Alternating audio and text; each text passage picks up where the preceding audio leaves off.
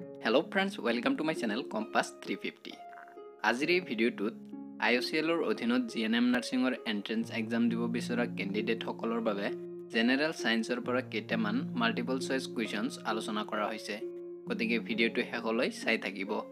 প্ৰথম প্ৰশ্নটো হৈছে Which instrument is used to measure pressure of gases? ইয়াত চাৰিটা অপচন আছে। A নম্বৰত আছে মেনোমিটাৰ, B নম্বৰত আছে মেগমিটাৰ, C নম্বৰত আছে মেগনেটোমিটাৰ আৰু D নম্বৰত আছে মাইক্ৰোমিটাৰ। এই চাৰিটা অপচনৰ ভিতৰত শুদ্ধ এনসাৰটো হৈছে A অৰ্থাৎ মেনোমিটাৰ। 2 নম্বৰ প্ৰশ্নটো হৈছে থমাস আলভা এডিসন ইনভেন্টেড। ইয়াত চাৰিটা অপচন আছে। A নম্বৰত আছে সিনেমা, B নম্বৰত আছে সিনে কেমেৰা, C নম্বৰত আছে কম্পিউটাৰ আৰু D নম্বৰত আছে সিনেমেটোগ্ৰাফ। এই চাৰিটা অপচনৰ ভিতৰত শুদ্ধ এনসাৰটো হৈছে D অৰ্থাৎ সিনেমেটোগ্ৰাফ।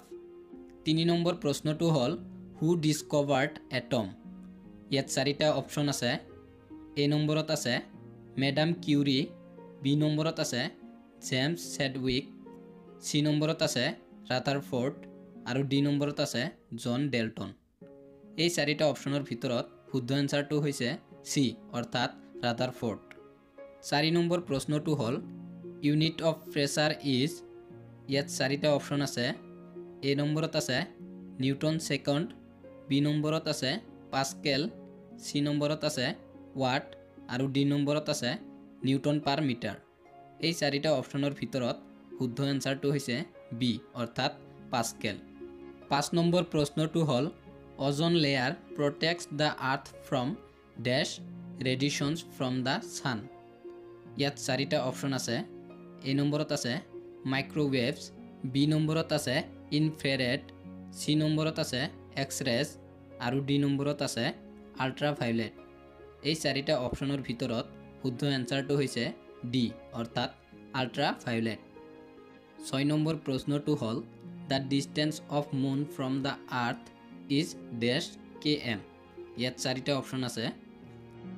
A নম্বৰত আছে 3,64,400, B নম্বৰত আছে 3,84,400, C নম্বৰত আছে 4,64,400 আৰু D নম্বৰত আছে 4,84,400। এই চাৰিটা অপচনৰ ভিতৰত শুদ্ধ এনসাৰটো হৈছে B। 7 নম্বৰ প্ৰশ্নটো হৈছে which ৰেডিয়েশন has the lowest frequency in the electromagnetic spectrum. ইয়াত চাৰিটা অপচন আছে। A নম্বৰত আছে এক্স-ৰেজ, B নম্বৰত আছে গামা ৰেজ, C নম্বৰত আছে আল্ট্ৰাভায়োলেট ৰেজ আৰু D নম্বৰত আছে ৰেডিঅ' ৰেজ। এই চাৰিটাৰ ভিতৰত শুদ্ধ এনসাৰটো হৈছে D অৰ্থাৎ ৰেডিঅ' ৰেজ। 8 নম্বৰ প্ৰশ্নটো হৈছে which are the primary colours. ইয়াত চাৰিটা অপচন আছে। A নম্বৰত আছে য়েলো, গ্ৰীণ, ব্লু, B নম্বৰত আছে ৰেড, মেগেন্টা, ব্লু, C নম্বৰত আছে ৰেড, গ্ৰীণ, ব্লু আৰু D নম্বৰত আছে ৰেড, গ্ৰীণ, হোৱাইট। এই চাৰিটা অপচনৰ ভিতৰত শুদ্ধ এনসাৰটো হৈছে C অৰ্থাৎ ৰেড, গ্ৰীণ, ব্লু। 9 নম্বৰ প্ৰশ্নটো হৈছে what is the SI unit of force. ইয়াত চাৰিটা অপচন আছে। A নম্বৰত আছে নিউটন, B নম্বৰত আছে ওয়াট, C নম্বৰত আছে পিয়াৰছন আৰু D নম্বৰত আছে নান অফ দ্য এবভ। এই চাৰিটা অপচনৰ ভিতৰত শুদ্ধ এনসাৰটো হৈছে A অৰ্থাৎ নিউটন। 10 নম্বৰ প্ৰশ্নটো হৈছে what is the সিজিয়াছ unit of heat. ইয়াত চাৰিটা অপচন আছে। A নম্বৰত আছে ওয়াট, B নম্বৰত আছে কেলৰি, C নম্বৰত আছে কেণ্ডেলা আৰু D নম্বৰত আছে নান অফ দ্য এবভ। এই চাৰিটা অপচনৰ ভিতৰত শুদ্ধ এনসাৰটো হৈছে B অৰ্থাৎ কেলৰি।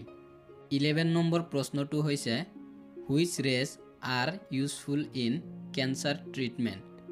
ইয়াত চাৰিটা অপচন আছে। A নম্বৰত আছে এক্স-ৰেজ, B নম্বৰত আছে আল্ট্ৰাভায়োলেট, C নম্বৰত আছে গামা ৰেজ আৰু D নম্বৰত আছে ৰেডিঅ' ৰেজ। এই চাৰিটা অপচনৰ ভিতৰত শুদ্ধ এনসাৰটো হৈছে C অৰ্থাৎ গামা ৰেজ। 12 নম্বৰ প্ৰশ্নটো হৈছে the speed of sound will be maximum if passing through. ইয়াত 4টা অপশ্যন আছে। এ নম্বৰত আছে ভেকুৱাম, বি নম্বৰত আছে এয়াৰ, চি নম্বৰত আছে ৱাটাৰ আৰু ডি নম্বৰত আছে আইৰণ। এই 4টা অপশ্যনৰ ভিতৰত শুদ্ধ এনসাৰটো হৈছে ডি অৰ্থাৎ আইৰণ। যদি ভিডিওটো ভাল লাগিছে লাইক কৰিব আৰু এনে ধৰণৰ নতুন ভিডিও পাবলৈ হলে এই চেনেলটো সাবস্ক্ৰাইব কৰিব।